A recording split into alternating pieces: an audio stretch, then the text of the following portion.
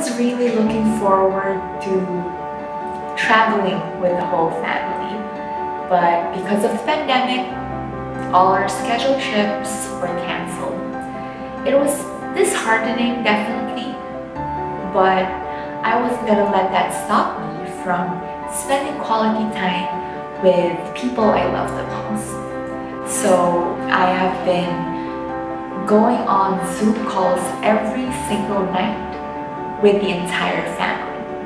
I even have my nephew and nieces in 2 of the classes I teach online. So the plane tickets may have to wait for now, but we can always do something to reach out and spend quality time with family, even if it's just virtually.